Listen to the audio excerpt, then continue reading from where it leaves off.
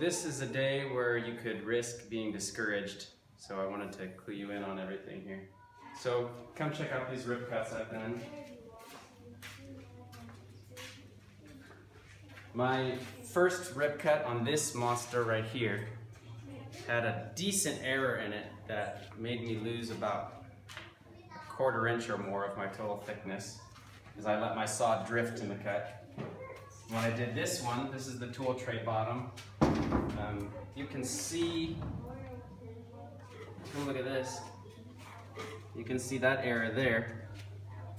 The error didn't come out of the tool tray bottom, that was fine, but it came out of this piece of wood. So if I want to reuse this for something, I have a 1/4 inch less of usable thickness. But I'm getting better. I did some of my rip cuts and got good straight results, even this thin, with this thin of a cut by the edge. You can see even some parts of it you can see through there. And so yeah, I'm getting better at the rip cut. So after getting my top, tool tray bottom, long stretchers, and this cut was, I'm not gonna have to do hardly anything to smooth this one up. I was really happy with this one. And the back of the tool tray, these are all my longest pieces. Now I'm onto the legs. So I assumed the guy who, I gave the cut list to him and I knew he didn't get it right, but now I'm dealing with the consequences. So these pieces here are the thickest pieces I have left, but aren't long enough. They should be at least 90 centimeters long. So even if this one's thick enough to get a leg out of, but not long enough. So I have to do a glue up.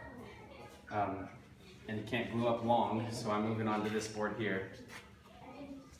And look at the end of this thing here. It's a different thickness from here to here. It's a different thickness from here to here. And none of the edges are straight. I can't even reference one of them to change the thickness. I honestly would have been better off just getting logs. I could at least choose which part of the log I was taking my cut out of. And this is just confusing because you think maybe this edge is straight enough, but it's not. Everything has to be done from 0. And then look, I should have even not gotten stuff clean. I mean, that right there is serious snipe. I mean, like, they tore out a chunk that changed the thickness, so I'll have to take this part off before I can use the rest of it to glue up a leg. It is what it is, so we're moving on.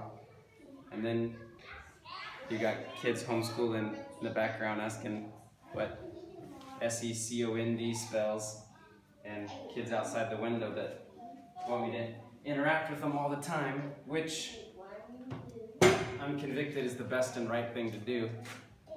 So slow progress on this front, and prayerfulness that God will work in all of it, weaknesses included. I'll let you know how it turns out.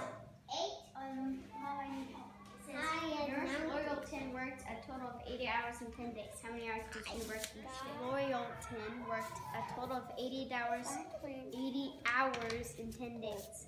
How many hours did she work each day?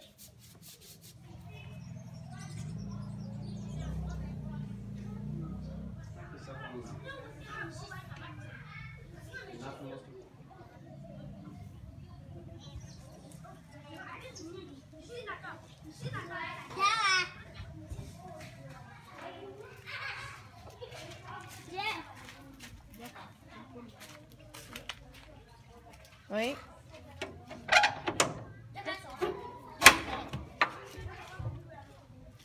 Bara. Följ då.